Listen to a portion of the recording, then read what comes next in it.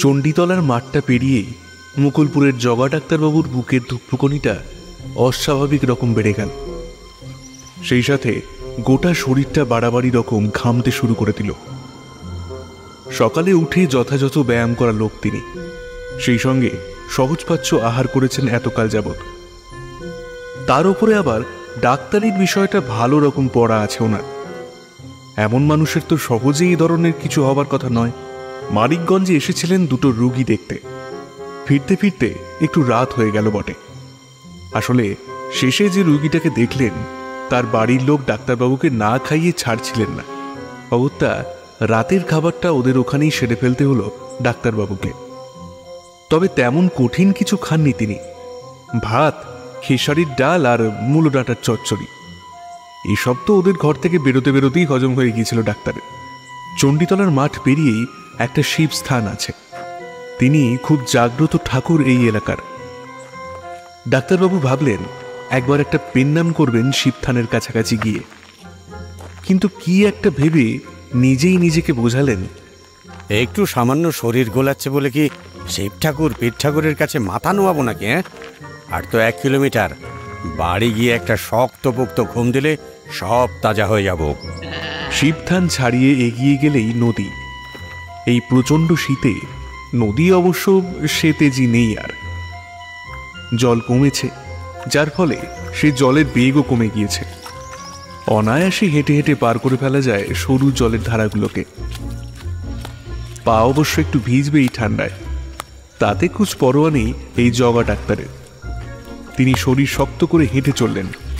নদী খাতটা বেশ অনেকখানি চওড়া বটে। শুকনো পলি ইতিউতি স্তূপাকৃতির ডাঙ্গা তৈরি করেছে। টর্চের আলো ফেলে পা চালাচ্ছেন ডাক্তার। প্রায় মিনিট 7 লাগবে পুরো নদীটা পেরোতে। এর মধ্যেই হঠাৎ জেগে জেগে বৌবা ধরল ওনাকে। একটা খুব শীতল স্পর্শ ওনার পা আঁকড়ে ধরেছে। স্পর্শটা এতটাই ঠান্ডা যে প্রাণ কণ্ঠাগত হয়ে গিয়েছে ডাক্তারবাবুর। ভেতরের উত্তেজনাটা চিৎকার হয়ে বেরিয়েও আসতে পারছে না কোনোভাবে। মিনিট কয়েকই অজ্ঞান হয়ে পড়ে গেলেন তিনি। শুধু অজ্ঞান হওয়ার আগে পায়ের দিকে চোখ ফেলে দেখতে পেলেন একজোড়া সাদা সরু রোয়া ওটা হাত ওনার 2 পা বেরিয়ে রয়েছে। মাটির তলা থেকে বেরিয়ে এসেছে হাত দুটো। মাথা ঝনঝন করে উঠল মুকুলপুরের জগা ডাক্তারের। তারপরই উনি শব্দ করে মাটিতে লুটিয়ে পড়লেন। জগা ডাক্তার তো হুঁশ হারিয়েছেন। মরলেন কি বাঁচলেন সেটা একটু পরে জানাচ্ছি। ততক্ষণে ইন্ট্রোডাকশনটা সেরে নেই, চলুন। আমি রাকিব। আজকের এই ভূত চতুর্দশীর শুভ না মানে অশুভ, আরে না শুভ তিথিতে আপনাদের জন্য নিয়ে এসেছি একটি 100% খাঁটি ভৌতিক গল্প। এই গল্পে আছে ভূত প্রেত সহ তাদের ইমোশনাল ব্যাপার স্যাপার। পুরোটা শুনবেন কিন্তু।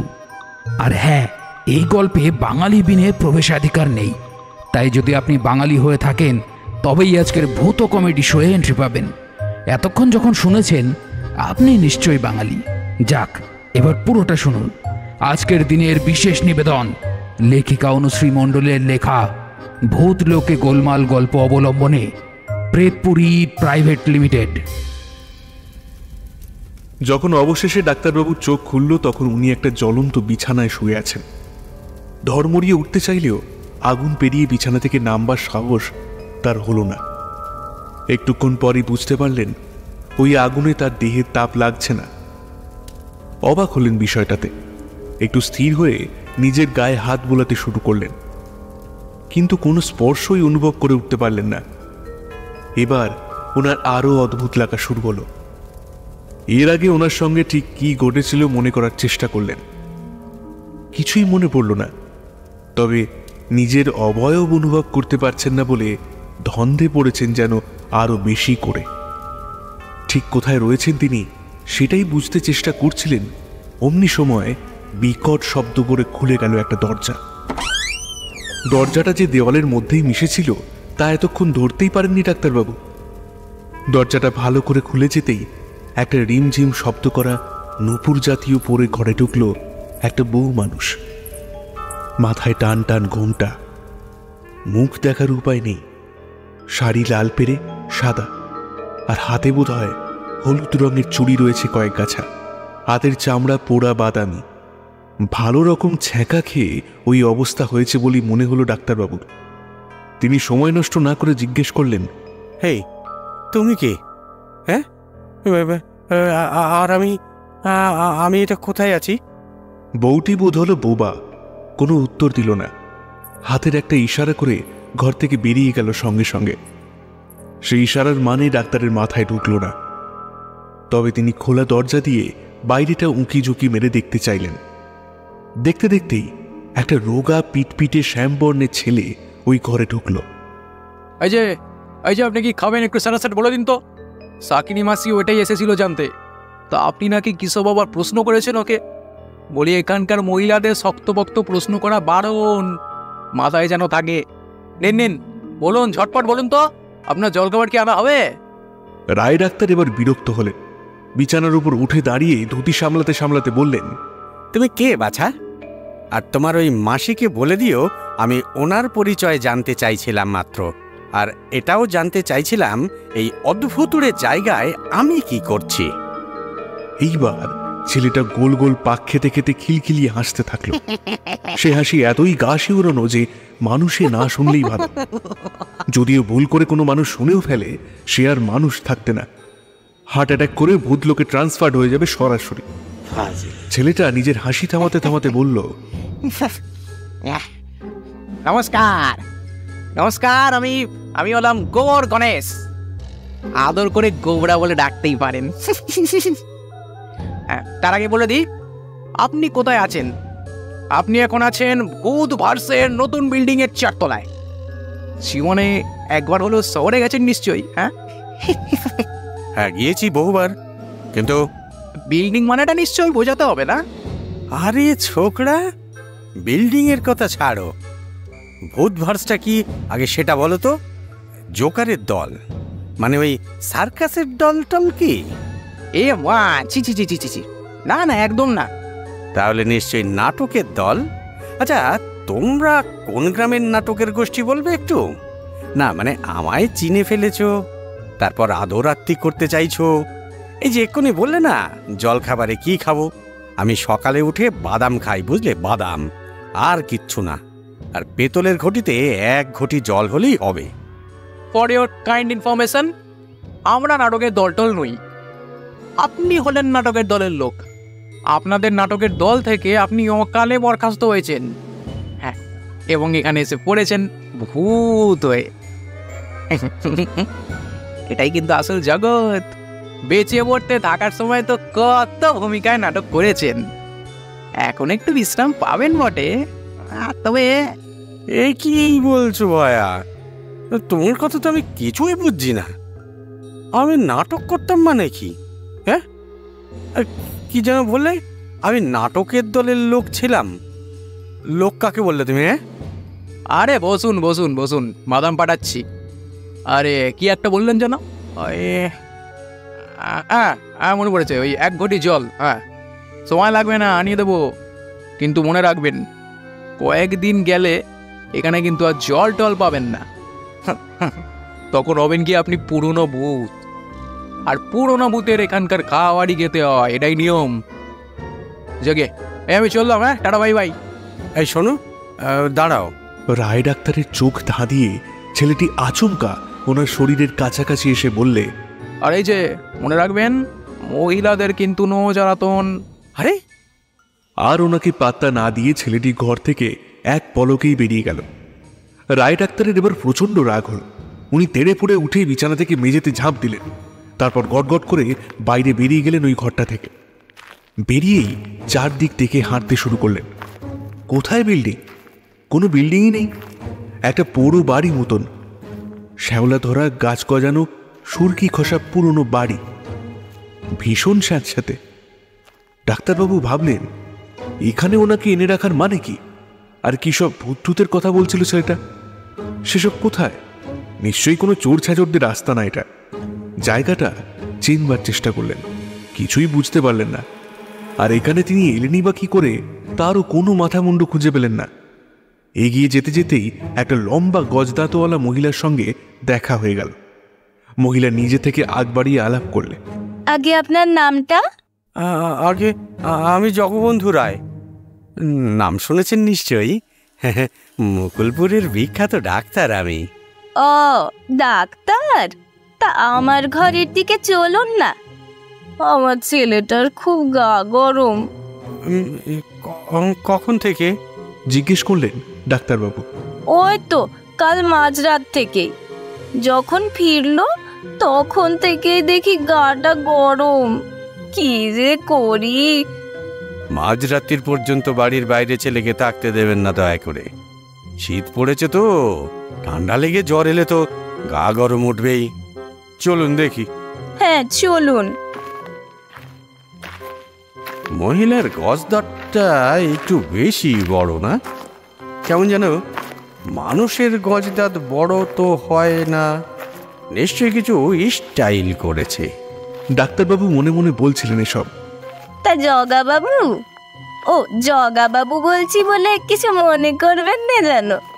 তা যেটা জানতে চাইছিলাম, আপনি মশাই কবে এলেন এখানে?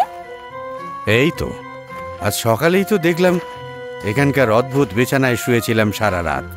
মিচকি হাসলো সেই মহিলা, বলল, ও মা, অদ্ভুত কেন? আরে আর বলবেন না, আগুন জ্বলছিল তো বিছানার চারপাশে। কত শত লাইটের বাহার বেরিয়েছে আজকাল।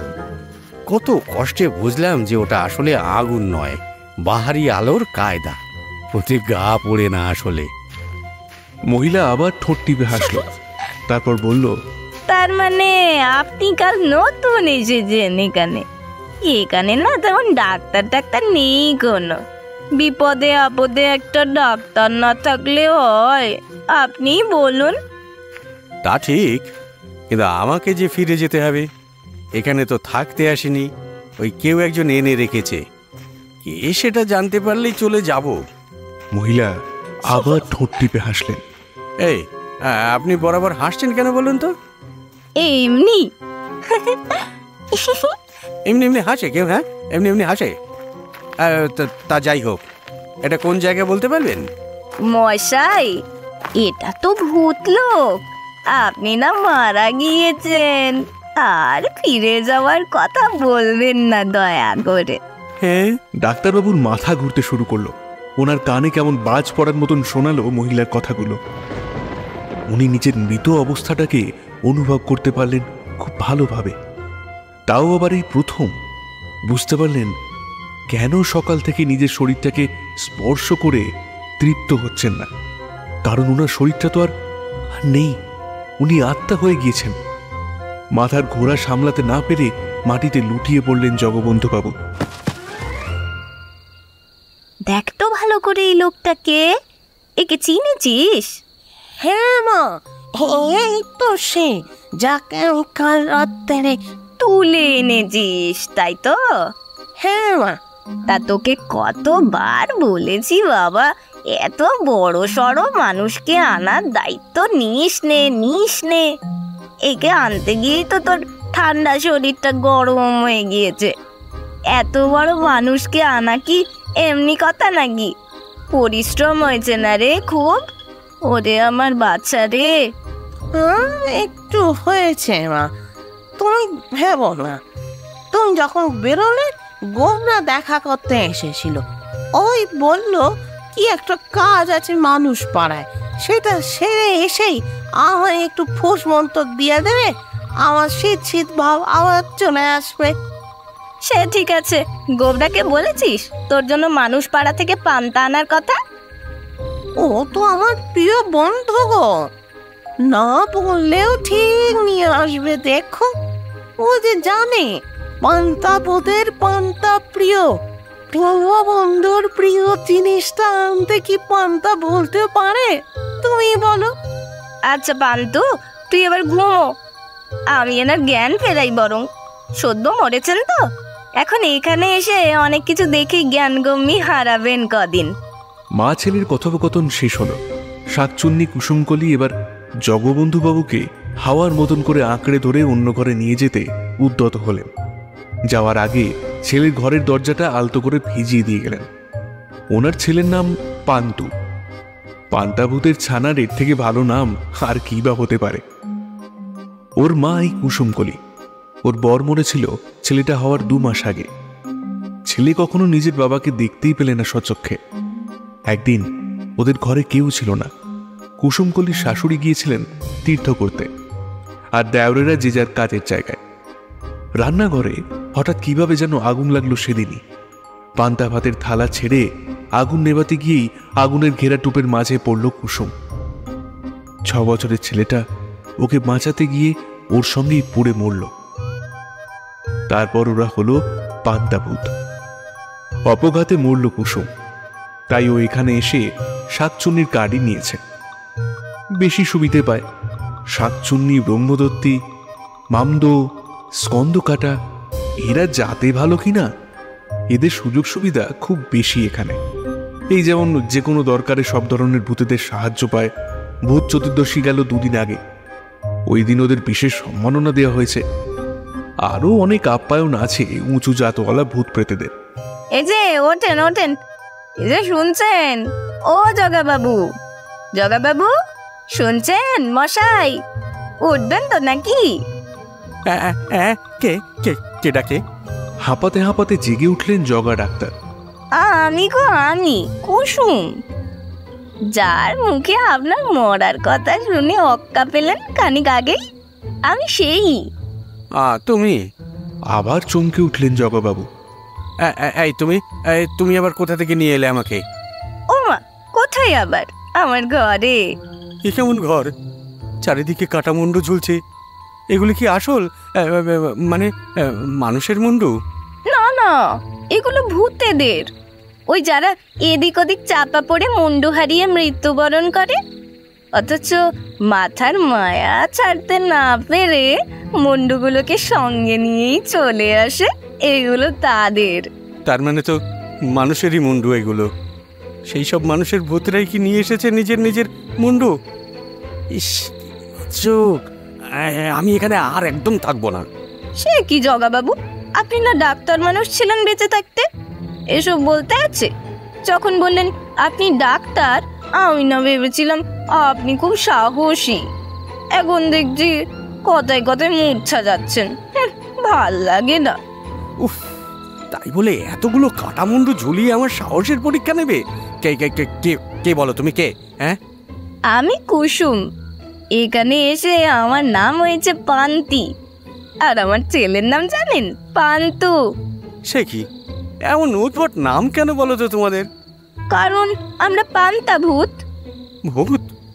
ও হ্যাঁ হ্যাঁ, তোমরা তো আবার ভূত। আমরাই নই, আপনিও এখন ভূত।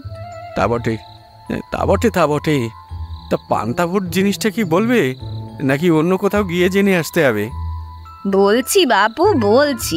পান্তা ভূতেরা খুব ঠান্ডা হয়, মানে হাড় কনকনে ঠান্ডা। আমরা পান্তা লোভী। এই ধরুন, কেউ আমাদের এদিকে এসে পান্তা মাখছে, মাখা শেষ হওয়ার আগেই আমরা সেই পান্তা সাবার করে দিই। আমরা মানুষকে ছুঁয়ে দিলে না, ওরা এমনি ঠান্ডাতেই কাবু হয়ে মরে যায়। কি বলো, এও সম্ভব? সম্ভব নয় তো কি? কাল তো আমার ছেলে পান্তুই আপনাকে ওই কাত করেছে ওর হাতের ঠান্ডা জাদুতে। ডাক্তারবাবু মাথা চুলকলেন। ওনার একে একে সব কিছু মনে পড়ল। সেই ঠান্ডা হাতের পা জড়িয়ে ধরার দৃশ্যটাও।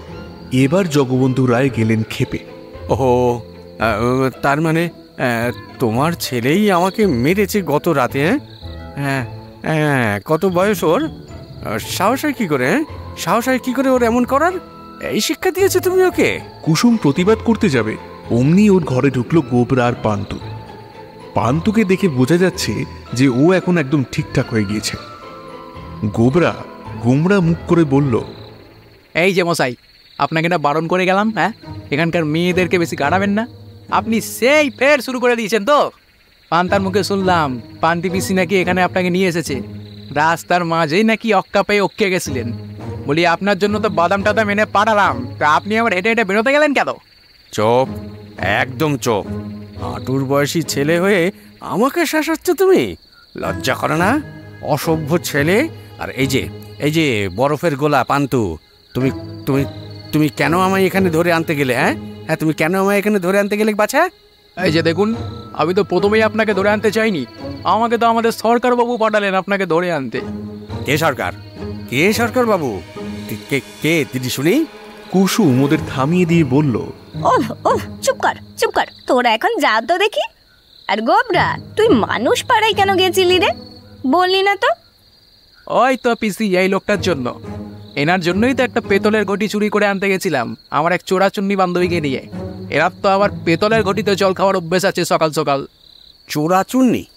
সে আবার কি? লাফিয়ে পড়ে জিজ্ঞেস করলেন জগবন্ধুবাবু।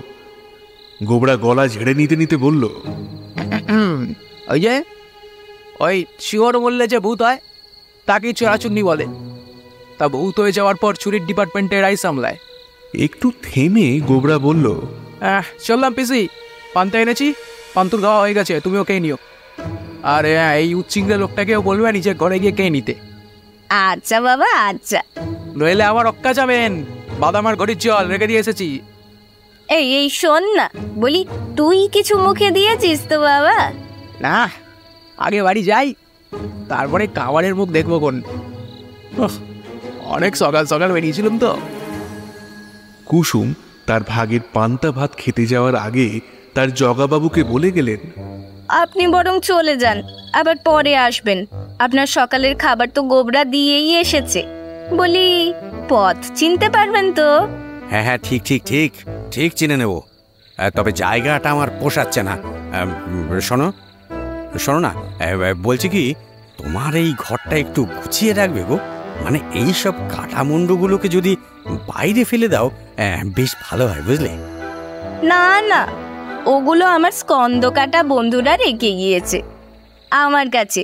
ওগুলো বাইরে ফেলে দেওয়া যাবে নে। ওদের মুন্ডু ওদেরকেই ফিরিয়ে দাও তবে। ও জগা বাবু, তুমি তো জানো না ওরা এগুলো নিজেদের সাথে রাখেনি, তার কারণ এসব দেখলেই তো ওদের অতীত জীবনের কথা মনে পড়ে যায় বলো। তখন ওদের খুব কষ্ট হয় জানো তো। তাই আমার কাছে এসেছিল একদিন দল বেঁধে, বলল, ও দিদি গো, শোনো না, বলছি তুমি এগুলো রেখে দাও তোমার কাছে, বুঝলে? তোমার ঘরে থাকলে ঠান্ডা থাকবে, আর আমাদেরও আর কোনো চিন্তা থাকবে না গো। তা বুঝলাম, কিন্তু সরিয়ে রাখতে পারো তো এগুলো, মানে চোখের সামনে না রাখলেই তো হচ্ছে। তা সরিয়ে রাখতেই পারি। বেশ, এর পরের বার যখন আসবেন দেখবেন সরিয়ে ফেলেছি এগুলো। ধন্যবাদ কুসুম। ও মা, ধন্যবাদ কিসের জন্য শুনি? আমার কথা ভেবে এমন সিদ্ধান্ত নিলে বলো? এই যা, কি যে বলেন না, খুব হয়েছে। এবার আপনি খেয়ে নিন গিয়ে, বিকেল হলেই আমি আপনাকে গিয়ে নিয়ে আসবো খন। ভীষণ লজ্জা পেয়ে কুসুম একটু কুঁকড়ে গিয়েছিল। এদিকে জগবন্ধুবাবু বললেন, ও কুসুম, আর একটা উপকার করবে গো। আচ্ছা বলো না, এই সরকার বাবুর বাসাটা ঠিক কোন দিকে? কেন বলো তো? বলোই না, তার রাজত্বে আছি, তার ঠিকানাটা জানবো না? ওই তো আমার এই বাসা থেকে বেরিয়েই একটা পুকুর পাবেন। সেই পুকুরের ওপর দিয়ে দক্ষিণ দিক বরাবর গেলেই ওই বড় কবরখানার ওই জায়গা আছে আর কি। সেটা ডান পাশে রেখে একটু হাঁটতেই পেয়ে যাবেন একটা গড় পেরোলেই শ্মশানের ভেতর দিয়ে কিছুটা গেলেই বেলগাছ পেয়ে যাবেন। সেই বেলগাছেই থাকেন তিনি, আমাদের ওই ঠাকুর বলতে পারেন আর কি। যাই হোক, আপনাকে আপনি তুমি সব কেমন গুলিয়ে যা তা বলে ডেকে ফেলছি, কিছু মনে করবেন না সেসব নিয়ে। কি বলো, সরকার বাবুর নিজের কোনো বাড়ি নেই? উনি বেলতলায় থাকেন? আর বাপু, আপনারা বোঝাতে আমার মাথা যাবে। উনি বেলতলায় থাকতে যাবেন কেন? বেলগাছের ওপরে থাকেন, ওটাই তো ওনার বাসা। সরকার বাবু যে খোদ একজন ব্রহ্মদৈত্যী। তাই বলো? বেঁচে থাকতেও জাত ফলিয়ে খেয়েছেন, এখন মরে ভূত হওয়ার পরেও জাত ফলিয়েই সরকারি করছেন। উফ, এমনি বলবেন না, উনি ভালো লোক। দেখ দেরি, তুমি বুঝবে না। যাও পান্তা গেল গিয়ে, আমি চললুম। জগবন্ধুবাবু পান্তুদের ঘর থেকে বেরিয়ে পুকুরখানা লক্ষ্য করলেন। কাছে যেতেই একটা দাঁত উঁচু বেটে খাটো লোক উদয় হলো জলের ভেতর থেকে। তুমি আবার কে? হে, আমি এই পুকুরেই থাকি। খনা স্বরে উত্তর এলো। জগবন্ধুবাবু কপাল চাপড়ে বললেন, তুমি নিশ্চয়ই মেয়েছো। আগে হ্যাঁ, আপনাকে নমস্কার করতে এলুম। হ্যাঁ, চিনলে কি করে আমায়? ওই তো ওই পান্তি পিসি আপনাকে নিয়ে গেল ঘরে, তখনই বলল আপনার পরিচয়। আপনি মূর্ছা গেছিলেন তখন। এখন কেমন লাগছে? ভালো লাগছে। এখন পথ ছাড়ো, যেতে হবে। আসেন, আপনারে সাঁতরে নিয়ে যাই। ওই পারে যাবেন তো? দক্ষিণ পারে। আমি সাঁতার জানি। বেঁচে থাকতে রোজ সাঁতার দিতাম আমাদের বেড়ে পুকুরে।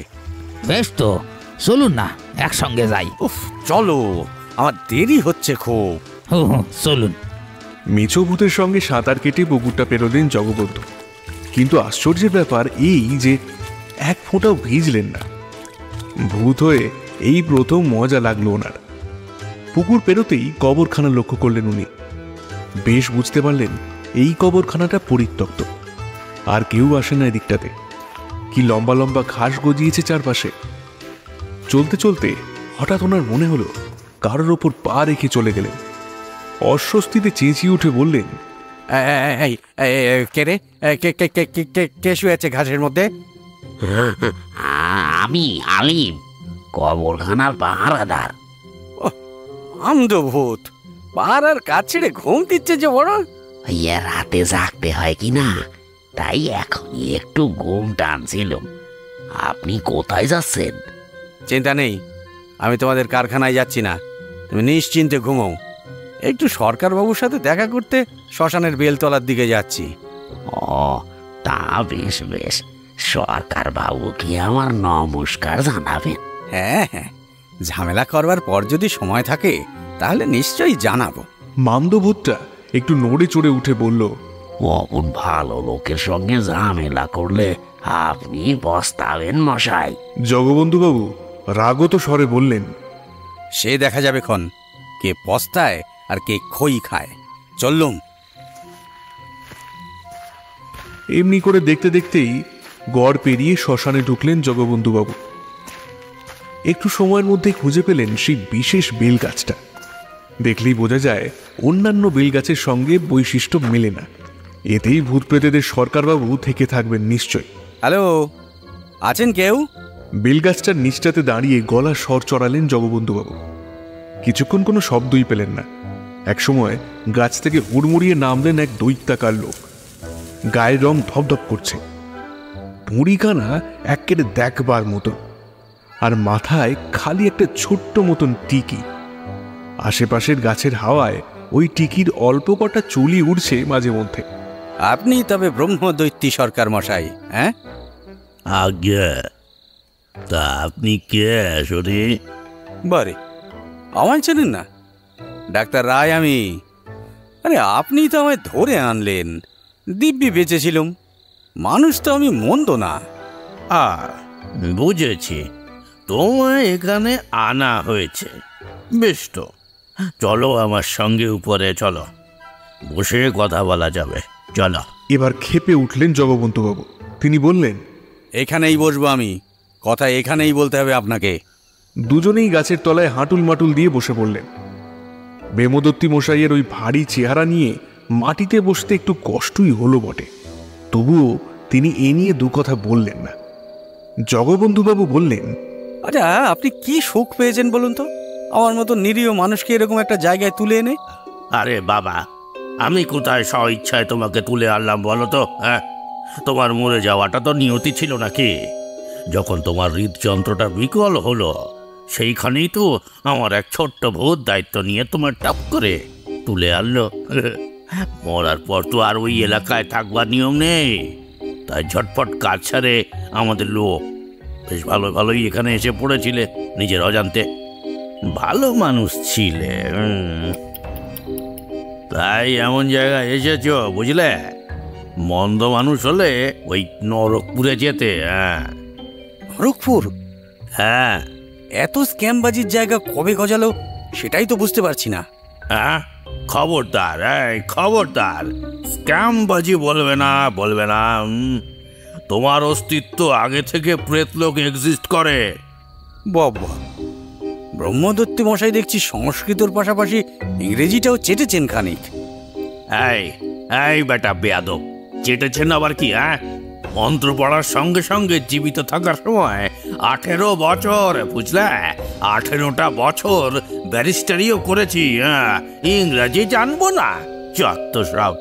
ওরে বাবা, শিক্ষিত ব্রহ্মদত্ত এসে গো। এই এই এই একদম নাক টানবে না। হ্যাঁ, কঠিন শাস্তি দেবো কিন্তু। এমনিতে আমি ভালো লোক, হ্যাঁ, তবে আমাকে চটালে আমি ভয়ঙ্কর হতে সময় নেব না, মনে থাকে যেন। রাগী ব্রহ্মদত্ত, নিজের বড়াই নিজেই করো। এই এই এখনো সাবধান করছি, কিন্তু সাবধান করছি, খুঁচিও না আমায়। ঘাড় মটকে দেবেন? মটকে দেবেন তো দিন দিন। আপনার মতন ব্যারিস্টার আমিও ডেট দেখেছি। হ্যাঁ, নিজের ঢাক নিজেই পিটিয়ে নাম কামানো ছুতো। নিজের ঢাক নিজে পেটানোর স্বভাব তো আপনারও আছে, সে খবর আমি পাইনি বুঝি? হ্যাঁ, ইতর ডাক্তার। হ্যাঁ, কি নাম বলুন তো আপনার? নাম কি? জগবন্ধু রায় আমার নাম। যান, কি করবেন করে নিন। এবার ব্রহ্মদৈত্যী একটু চোখ ছোট করল, মনে হলো যেন অবাক হয়েছে কোনো কিছুতে। কি হলো? টুপটুপে চোখে কি দেখছেন? তুমি জগবন্ধু রায়? মানে মানে ডাক্তার, ডাক্তার জগবন্ধু রায়? আমি তো যখন তোমাকে আনবার অর্ডার দিলুম পান্তা ছানাটাকে, তখন শুধু জানতুম তুমি ডাক্তার, নামটা তো জানতুম না, মরা স্থানটা জানতুম। ওইটাই বলে দিয়ে ছানাটাকে পাঠিয়েছিল। এখন দেখছি তুমি তো সেই। হ্যাঁ, আমাকে চেনেন না? তা চিনব না? আলবাত চিনি। স্কুলে কত জ্বালিয়েছিস! ওহো বাবা, তোর থেকে বেশি পড়াশোনা করতাম। ফার্স্ট গার্ল মালতী আমার সঙ্গে চেঁচে পড়ে ভাব করলো।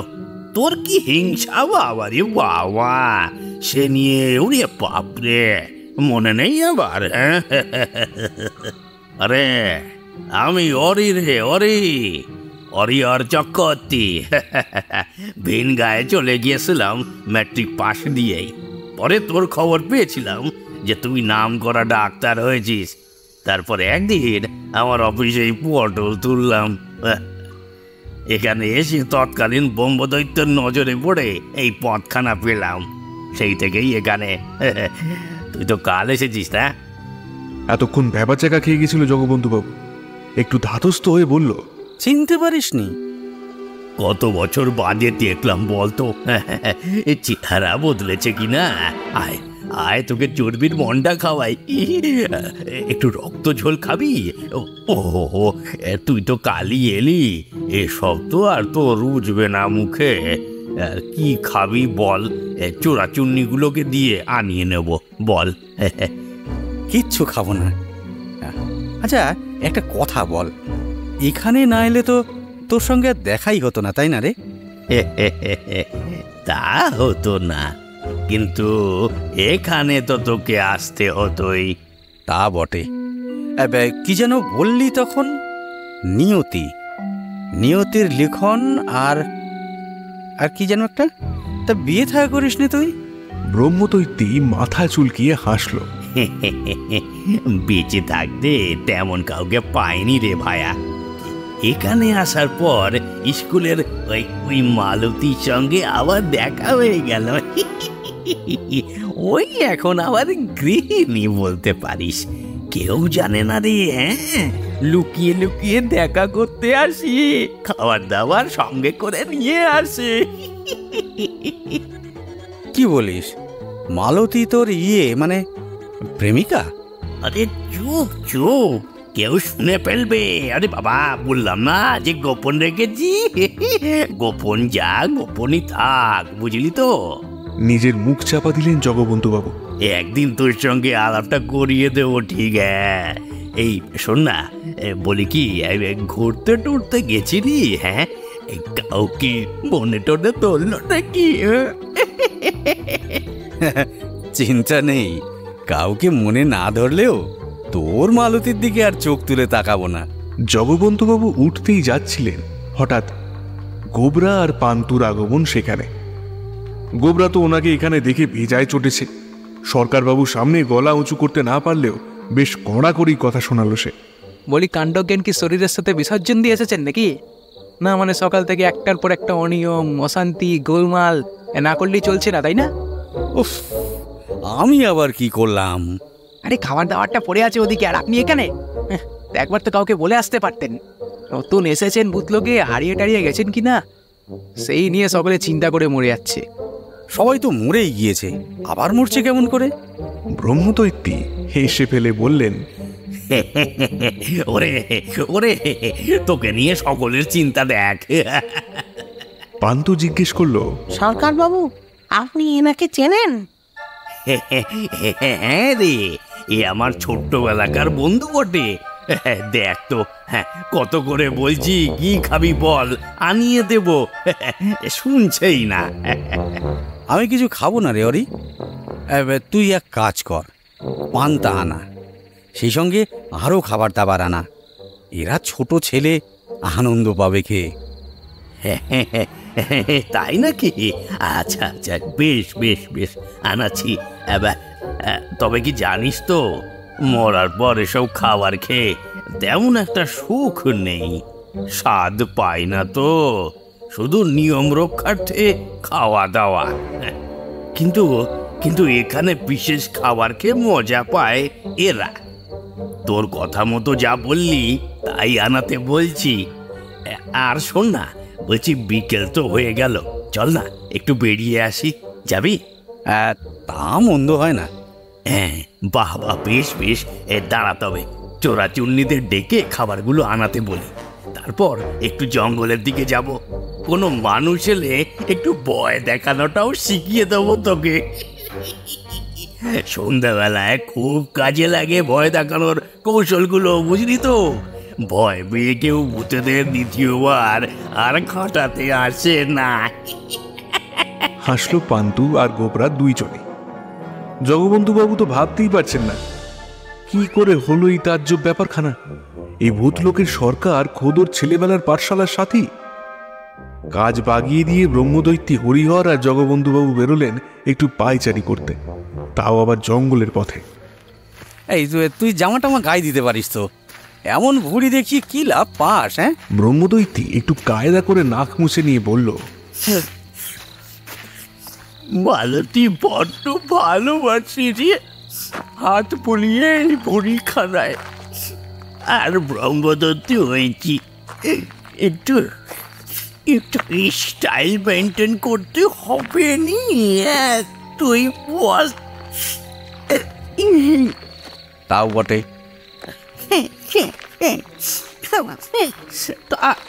তা শাকচুনিটা বিয়ে করে নিজের কাছে এনে রাখতে পারছি না, এটাই আফসোস।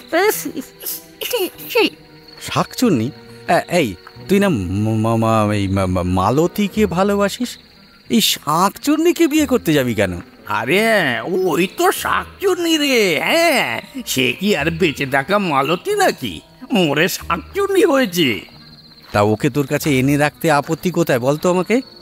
তবে আর বলছি কি ভায়া, এখানকার সরকার হয়েই তো আমি ফেসে গেছি রে।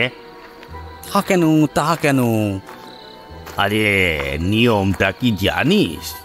এখানে সরকার হলে কোনো মেয়ে ভূতের সঙ্গে ঘনিষ্ঠ করা যায় না। বলিস কি রে, এ আবার কেমন নিয়ম রে? হ্যাঁ রে, হ্যাঁ, এটাই নিয়ম এখানকার। খুব কঠিন নিয়ম, বুঝলি? যখন সরকার হলাম তখন জানতাম না মালতীকে পেয়ে যাব এখানে। পরে পরে আফসোস হয়েছে খুব, জানিস? এত দায়িত্ব আর নিয়মের বোঝা ঘাড়ে না নিলেই পারতুম। তাই তো। মালতীর আবার একটা ঝামেলাও আছে। ও তো খুব সুন্দরী, তাই ও মরার পরই ওর বড় আত্মহত্যা করেছিল। হ্যাঁ, এখানেই এসে জুটেছে হারামজাদা, যাতে কেউ মালতীকে কিচ্ছুটি না করতে পারে।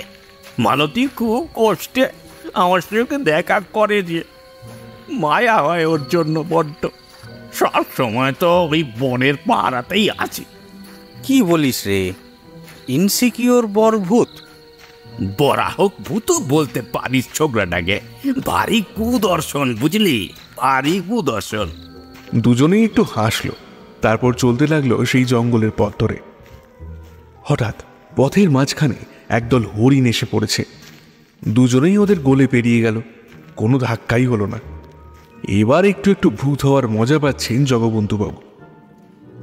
আর কোনো পরিচিতকে সঙ্গে পেলে তো নরকেও থাকাটা কোনো ব্যাপার না। এমনি করেই একসময় সন্ধে হয়ে গেল। সরকারবাবু ভূতলোকের নতুন সদস্যকে মানুষ খেদানোর কৌশল টৌশল শেখাচ্ছিলেন খুব গুরুত্ব দিয়ে। কে জানতো এই অন্ধকারেই একটা অঘটন ঘটবে। হঠাৎ মালতী হাওয়ার মতন এসে প্রকট হলো ওদের সামনে। আমাকে বাঁচাও, আমাকে বাঁচাও, ও আমাকে। কে কে তোমাকে কি করবে মালু সোনা? এই তো আমি। ব্রহ্মদৈত্যী সঙ্গে সঙ্গে বুকে জড়িয়ে নিল শাকচুন্নি মালতীকে। জগবন্ধুবাবু নিজের চোখ মুজে ফেললেন দুই হাত চেপে। এইবার ওরা তিনজনে একটু ধাতস্থ হলো। মালতী বলল, পঞ্চা জানতে পেরেছে আমি ভোরবেলা কারোর সঙ্গে দেখা করতে বেরোই। ও আমাকে ওই নিয়ে জিজ্ঞাসা করেছে। আমার না খুব ভয় করছে। কিন্তু পঞ্চা জানলো কি করে আমাদের গোপন অভিসারের কথা? ওরে কানাফুলো বন্ধু আছে, সেই আমাকে দেখে ফেলেছিল গতকাল। এখন বলে দিয়েছে পঞ্চাকে। আমার এবার কি হবে? আরে বলো না কিছু, আমার যে খুব ডর লাগছে গো। কি বলবো বলো তো এই অবস্থায়? হ্যাঁ, কি বলবো? অরি গো, আমি কোথায় যাবো? অরি, আমি তো মরতে পারবো না। ওই কানা ফুলোটার নাম বলো তো, ওকে আগে সাহায্য করি, তারপর পঞ্চানন পোদ্দারের সঙ্গে নিপটে নিব। অরি চলো না, আমরা কোথাও পালিয়ে যাই। এখানে তো আমাদের কেউ মেনে নেবে না গো। এখন আর সেই পথ নেই। তোমাকে আমি বিয়ে করব। হ্যাঁ, ওই পঞ্চা বাবাজির হাতে তোমাকে আর যেতে দেব না, কভি নাহি। যাই হয়ে যাক না কেন, যদি আমাকে সরকার পথ ছাড়তে হয় তাই ছাড়বো, কিন্তু বিয়ে আমি তোমাকেই করব। জগবন্ধু এবার ব্রহ্মদৈত্যীর কাছে এসে ওর কাঁধে হাত রাখল। বলছি কি, পালাতে পারবি না তো? গা ঢাকা দে। কিন্তু এই রাজ্যপাট আর এত দায়িত্ব ছেড়ে দিয়ে গা ঢাকা কোথায় দেব বলতো? যেখানে ভূতেরা যায় না। মন্দিরের কথা বলছিস? সেখানে তো আমিও যেতে পারবো না। আমি যদিও বা আশেপাশে যেতে পারি, মালতী তো শাকচুন্নি, ও তো কোনো কায়দাতেই অঙ্ক হতে পারবে না। এই এই এই এই কোথায় রে মালতী? হ্যাঁ, কোথায়? এই তো এইখানে তোর গন্ধ পাচ্ছি। বেরিয়ে আয়। এই মালতী, বেরিয়ে আয় বলছি, বেরিয়ে আয়। পঞ্চাননের ভারী গলা শোনা গেল একটা ঝুপঝুপে মাথাওয়ালা গাছের পেছন থেকে। মালতী ভয়ে কাঁপতে কাঁপতে চেপে ধরল ব্রহ্মদৈত্যীকে। চুপি চুপি বলল, অরি গো, ছেলেবেলায় কখন মাস্টারের হাত থেকে আমায় বাঁচিয়েছিলে, আজ আমার স্বামীর হাত থেকে আমায় বাঁচাও তুমি। ব্রহ্মদৈত্যী আর মালতী শাকচুন্নিকে একসঙ্গে ওইভাবে দেখে জগবন্ধুবাবুর চোখ জুড়িয়ে যাচ্ছিল। কিন্তু চোখ জুড়ানোর সময় তো এটা একেবারেই নয়। পঞ্চা বেটা এলো বলে। এই তো মালতী, তুই এইখানে সরকার বাবুর সঙ্গে? মালতী হরিহরের পেছনে গিয়ে দাঁড়ালো কাঁপতে কাঁপতে। হরিহর এগিয়ে গেল পঞ্চার দিকে, চোখ পাকিয়ে বলল, এই এই, তুই নাকি মালতীকে শাসাচ্ছিস? ক্ষমা করবেন সরকার মশাই, আসলে আসলে আজ দুপুরেই জানতে পারলাম ও একজন পরপুরুষের সঙ্গে মেলামেশা করছে। কে সেই পরপুরুষ তুই জানিস? নিশ্চয়ই কোনো উঁচু দরের প্রেত হবে। হ্যাঁ, ওর যা উচ্চ চাহিদা, দেখতে সুন্দরী না, তাই আমাদের মন ভরে না। ওর জন্য আত্মহনন করে এখানে এসে রয়েছি। আর ও ব্যাস করেছে। তুই তোর মতো কাউকে খুঁজে নে গিয়ে। মালতীকে তোর সঙ্গে মানায় না, জানিস তো? কি বলছেন সরকার মশাই? হ্যাঁ, ঠিকই তো বলছি। ঘর বাড়ির চৌকিদার হয়ে রত্ন সামলাতে পারবি না তুই। যা এখন, যা। মালতীকে ওর পছন্দ মতো লোকের কাছে যেতে দে। দে। আপনি বলছেন বটে, কিন্তু চাপ। কোনো কিন্তু নয়, আমি এই সিদ্ধান্ত করলাম। আর কোনোদিনও যদি মালতীকে বিরক্ত করার চেষ্টা করেছিস তো তোর আমি এমন ব্যবস্থা করব পরের জন্মেও ভুলতে পারবি নে। যা। আচ্ছা সরকার মশাই, আমি তাহলে আসি। শেষটাতে পঞ্চার মুখটা ভয়ের চোটে যেমন হলো, দেখবার মতন ছিল। কিন্তু এইবার সময় আসলো গোলমালের। ভূতলোকের সরকার মশাই সকলকে ডেকে পাঠালেন। সেদিন রাতেই মুখ তার গম্ভীর, সকলেই ভয়ে ভয়ে আছে। কি নিয়ে মিটিং হচ্ছে কেউ তো জানে না তা। এদিকে ব্রহ্মদৈত্য মশাই মালতীকে পাশে দাঁড় করিয়েছেন। পঞ্চার ওই মিটিংয়ে ঢোকার অনুমতি নেই, সেই সঙ্গে পঞ্চার কোনো স্বজন বন্ধুকেও ঢুকতে দেওয়া হয়নি। একটু সময় নিয়ে মিটিংটা শুরু করলেন ব্রহ্মদৈত্য হরিহর। দারুণ করে কেশে নিয়ে গলা টলা ঝেড়ে নিয়ে বলতে শুরু করলেন। আমি জানি এই ভূতলোকের সমস্ত নিয়ম কানুন নিয়ে তোমরা সবাই অবগত। আমিও সবকিছুই জানি। এখানে কি হয় না হয় সব জানি। কি ঘটনা হয়েছে সরকার মশাই? বলছি বলবো বলেই তো ডেকেছি নাকি? তোমরা একটু ধৈর্য না ধরলে আমারই তালগোল পাকিয়ে যাবে। কিন্তু তখন কিন্তু ভারী শাস্তি দেব সকলকে। সবাই মনে রেখো। শোনো মন দিয়ে। আমাকে তো সবাই মাননি করো নাকি? সমবেত স্বরে হ্যাঁ শুনে ব্রহ্মদৈত্য মশাই আবার বলতে শুরু করে দিলেন। এই বলছি, এই আমি না একটা ওই কি বলে অনিয়ম করে ফেলেছি। মানে ওই নিয়ম ভেঙে ফেলেছি। আর সেটা কি এবার সে নিয়েই বলি। এই যে মালতীকে তোমরা দেখছো না, এ আমার ছোটবেলার বান্ধবী ছিল। অন্য জায়গায় চলে গিয়েছিলাম বলে ওর সঙ্গে আর যোগাযোগ থাকেনি। যখন এখানে এসে তোমাদের সরকার হলাম, তারপরই ওর দেখা পেলাম। ওকে এমনিতে সবাই চেনো তোমরাও। কিভাবে শাকচুন্নি হলো সে গল্প তোমাদের কাছে অজানা নয়। কিন্তু আমার মধ্যে একটা যে মানে গভীর প্রেমের সম্পর্ক আছে, সে কথা তোমরা কেউ জানো না। শুধু জানে এই আমার বন্ধু জগবন্ধু। তোমরা দয়া করে অবাক হয়েও না প্লিজ। তোমরা দয়া করে অবাক হয়েও না। প্রেম তো সহজাত প্রবৃত্তি বলো। ওর স্বামী পঞ্চাননকে আমি যা বলার বলে দিয়েছি। এখন তোমাদের জানালাম। এবার তোমরা বলো, তোমাদের মতামত নিয়েই আমি সরকার পদ ত্যাগ করব। সামনের সারিতে বসে থাকা একজন বৃদ্ধ গেছো ভূত বলে উঠলেন। ভূত লজ্জার ভয়ে বলতে পারিনি এতদিন। আমারও একজন শাকিনী আছে। হয় মানে তাকে না আমার বেশ ভালো লাগে আর কি। একজন মেছো ভূত ঘনা গলায় বলে উঠল। আমারও তো মুখী পেতনিকে পছন্দ। আমার মনে হয় সরকার মশাইয়েরও আমাদের মতন প্রেম হতেই পারে। এতে পদত্যাগের কি আছে? প্রেম গোপন করে কি লাভ বলুন তো বিদ্যজনেরা? যখন বেঁচেছিলাম তখনও লুকিয়ে লুকিয়ে প্রেম করতুম। মরেও যদি তাই করতে হয় তাহলে ভালোটা আর কি হলো? গেছো ভূত ফের মুখ খুললেন।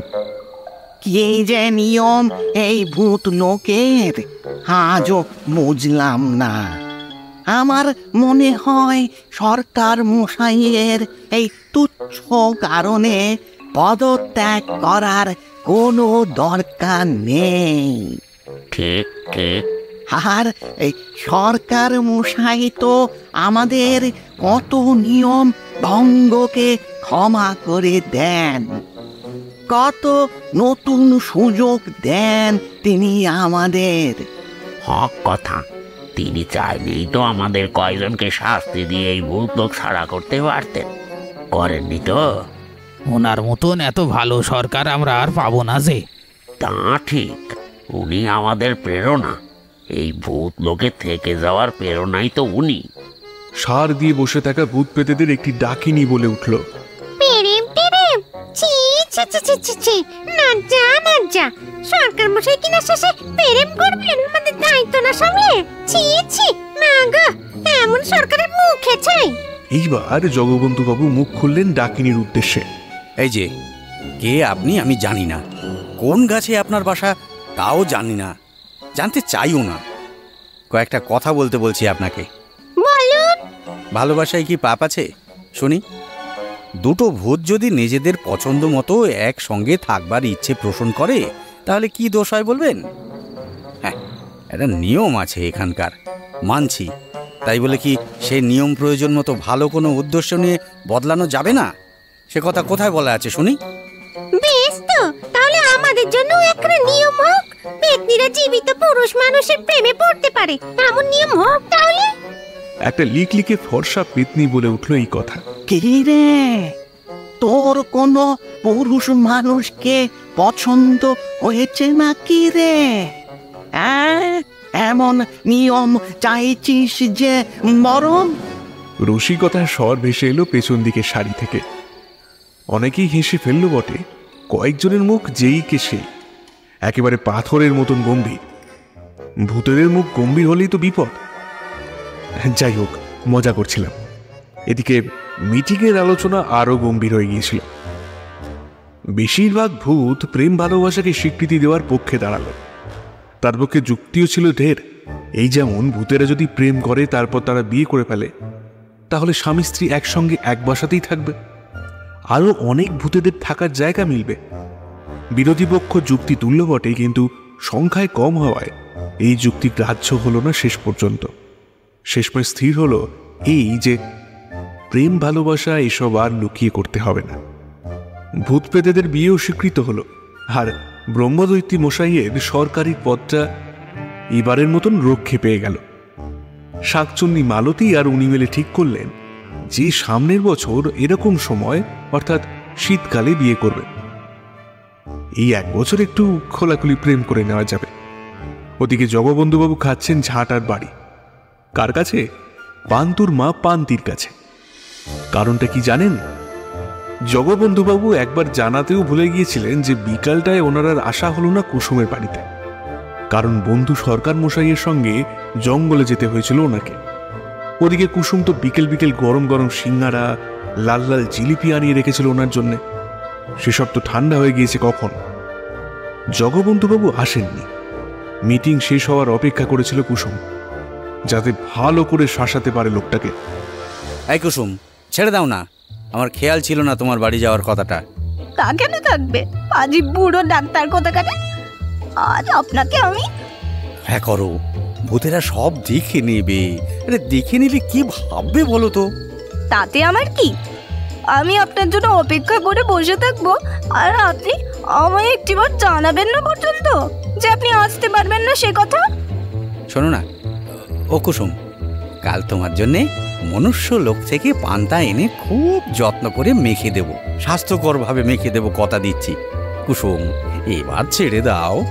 না, আপনাকে শাস্তি দিয়ে তবেই ছাড়বো, এই আমি বলে দিলুম। ও মা গো, আজ আপনার মাও আপনাকে বাঁচাতে পারবে না, এই বলে দিচ্ছি। এই চুলোচুলি দেখতে দেখতে দূরে দাঁড়িয়ে গোবরা আর পান্তুর সে কি হাসি। দাঁড়ান দাঁড়ান, আসছি, দাঁড়ান। আজ কেউ বাঁচাতে পারবে না, এই বুড়ো মিনসিকে কেউ বাঁচাতে পারবে না আজ আমার হাত থেকে। বদমাইশ লোক, শয়তান লোক, কি করে ওই দুশ্চিন্তায় ফেলে দিয়েছিল মা গো।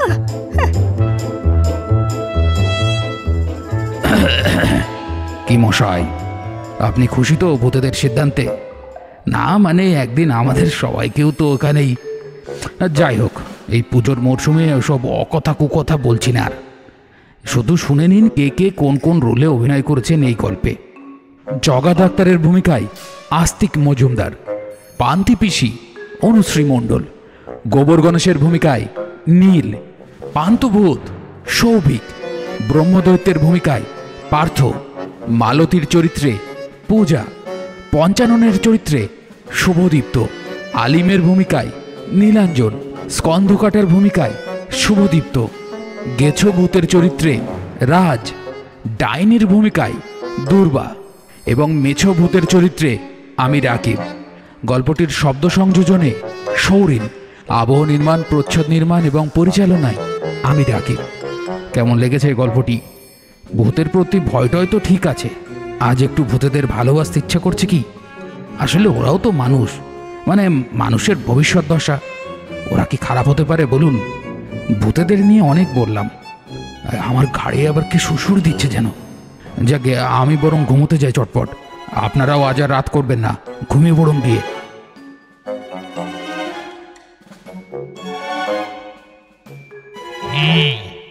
কারা কারা 14 শাক খাসনি রে?